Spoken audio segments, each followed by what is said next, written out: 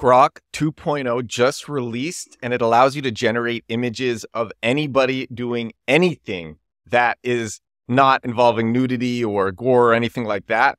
But you can draw images of anybody doing anything. And this functionality is not going to last for much longer. When Grok 1.0 released, it allowed you to give prompts of anybody doing anything. And those stories were raunchy. You could have sexual stories of the most famous people in the world doing things together. And that functionality lasted for about a week. And then I wouldn't even call it patched. They probably could have restricted it from the beginning, but they left it in because that got a lot of publicity and press. And it's the same thing with Grok 2.0. You can generate images with Grok 2.0 of anybody doing these things, non-sexual, of course, nothing too violent, but still like anybody doing anything. And I won't be surprised. It's getting tons of press right now, going super viral. And I won't be surprised if this is patched in a few days, because I saw it from the first Grok where I would have stories of anybody doing the craziest things, anybody. And then I think like a week later, that was patched. But it's very smart. It's a smart marketing tactic because it's going so viral and everyone wants to use it. But I want to share what I'm actually doing with this right now while the functionality still exists, because it's $8. It's easy to use. Literally, if you pay for premium on the web app, it is $8. So take your niche and then take the most famous people in the world, either doing your niche or using a product in your niche. So for example, my niche, search engine optimization and digital marketing. And I am making images of the most famous characters and icons doing search engine optimization and digital marketing. I just created an image of Iron Man in Iron Man's lab doing search engine optimization. And it looks crazy. And I'm so hyped about this because first of all, what you could do is you could do a carousel post on Instagram of your characters, or it could be a image post on TikTok where you have multiple images and music on it, or a carousel post on Instagram. And you have these characters doing your niche or using products in your niche, and they're recognizable. And then at the end of the carousel, you say what your product is. And you're not having them use your product, but it's in your niche. And it gets engagement because these are recognizable characters. And you don't have to say that you made the images. And then at the end of the carousel is some information about your product. And people already are being primed to think about this niche and this product. So search engine optimization, for example, like I'll just have all these images of famous icons, famous characters doing SEO. And they're not doing SEO with my product. They're just doing SEO. And then at the end of these images, I show some information about my product. I can also use it in videos. In fact, I will use it in videos. Oh gosh, it's crazy. It is crazy the things that I have been drawing, or the things that Grok 2.0 has been drawing, and the things that I have been prompting. I just made Thor doing search engine optimization. What I am doing, I want to share what I'm doing.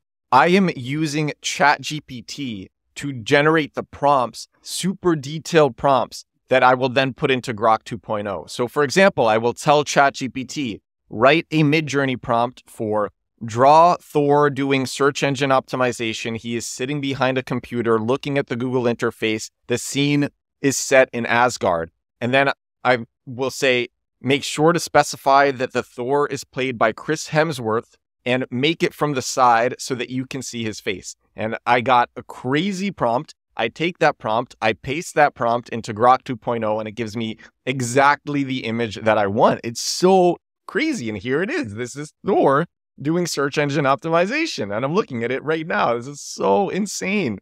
And I know that this functionality is not going to last. And I think it is a tremendous marketing opportunity. You can also take these images and then put them into a tool like Luma.ai. Luma.ai will use keyframes, and it can have one image turn into another image. You can have an image turn into your product. You can make two images of Iron Man doing search engine optimization and then have them turn into each other, and then make it look kind of actually like he's sitting behind a computer doing search engine optimization. Or just normal animation. I think Kling AI will also animate images.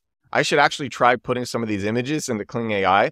last time I tried Kling AI, it was notoriously bad, and I made a viral video about how bad it was. But these things are always getting better. The thing is, because I really believe that this functionality will not be around for a lot longer, I will not be surprised at all if this is fixed in the next week or something. They could have launched it with this being patched. They could have launched it with this functionality not existing. It could have launched with this functionality not existing easily. And it was intentional because it gets people talking, gets people using it, and it is really wild. I mean, listen to how excited I am by this. But so here's what I'm doing. First of all, I wouldn't be surprised if all saved images on Grok are wiped.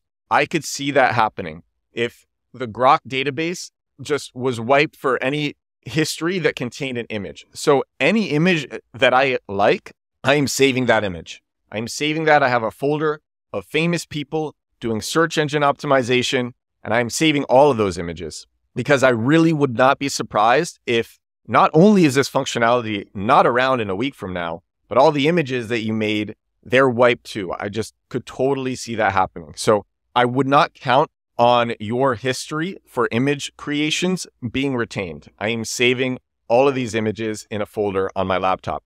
That's one. Number two, like I said, I am using this while it lasts. I am so excited. You can make such crazy thumbnails for YouTube as well. The thumbnail for this video is going to be Iron Man doing search engine optimization. You can make such crazy thumbnails, such insane images for YouTube videos. Like I said, TikToks, Instagram Reels.